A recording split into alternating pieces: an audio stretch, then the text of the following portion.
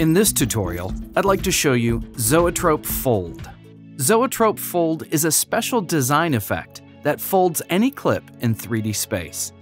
I'm in Final Cut Pro 10, but Zoetrope Fold works in Motion, Adobe After Effects, and Premiere Pro as well.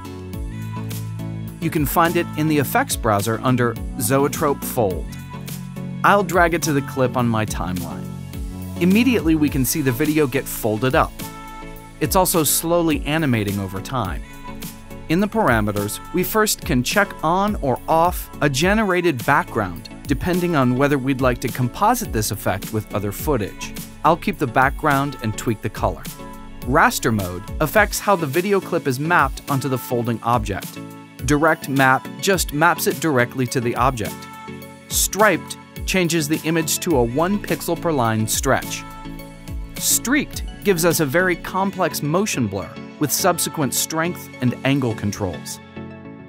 The resolution slider allows us to go from lower values and simpler shapes to higher values and more complex folds.